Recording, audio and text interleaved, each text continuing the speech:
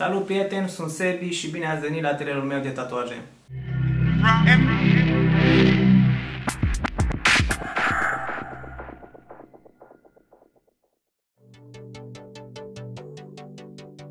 Prima etapă este cea în care alegem împreună cu clientul designul, alegem tema dorită de client, discutăm ideile posibile, încadrăm zona tatuajului în funcție de corp, încercăm să găsim mereu o idee unică, nu-mi place să copiez o idee de două ori, încerc de fiecare dată să aduc o notă de unicitate, caut mereu specificațiile clientului, iar după ce am creat designul, încep să creez șablonul. Șablonul este teoretic un design simplificat care va fi printat pe piele.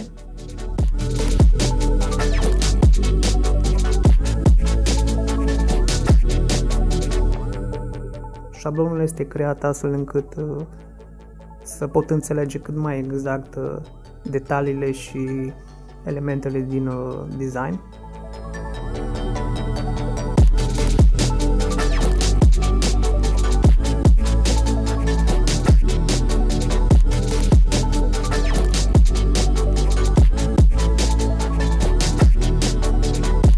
Apoi curăț pielea clientului.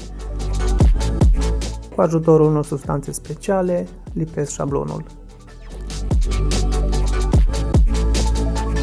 După ce am pus șablonul, care practic este un ghidaj pentru ceea ce urmează să tatuez, pregătesc stația. Asta înseamnă că îmi pregătesc toate materialele necesare pentru a lucra, mă asigur că totul este igienic, nimic care conține bacterii sau germeni nu intră în contact cu pielea clientului. După ce îmi pregătesc toate cele necesare, începe procedeul în sine.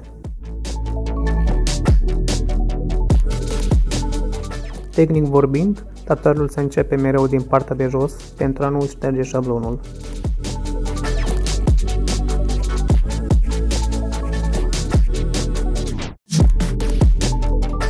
Îmi place să am lângă mine când lucrez referința tatuajului cât și șablonul. Șablonul și referința mă ajută să văd detaliile pe care le voi face în tatuaj, cât și eventuale greșeli pe care trebuie să le rectific. O ședință de tatuaj în funcție de stilul pe care îl aleg împreună cu clientul poate dura între 5 sau 6 ore.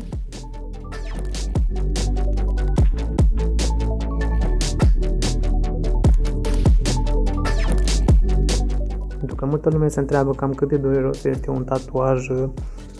Sunt foarte mulți factori care pot fi luat în considerare în funcție de zonă, de vârsta ta, de greutatea ta, de stimulii nervoși, dar în principal depinde foarte mult de zona în care alegi să fii tatuat și evident și de tehnica artistului, pentru că anumite ace sunt mai dureroase sau cel puțin le resimțim noi mai dureros.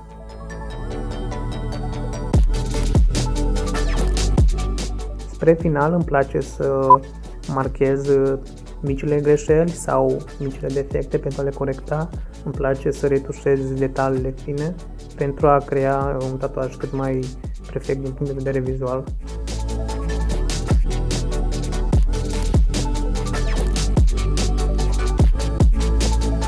Tatuajul va fi vindecat complet în aproximativ 20 de zile, în care clientul va respecta un set de reguli pe care mereu mă asigur că le voi transmite.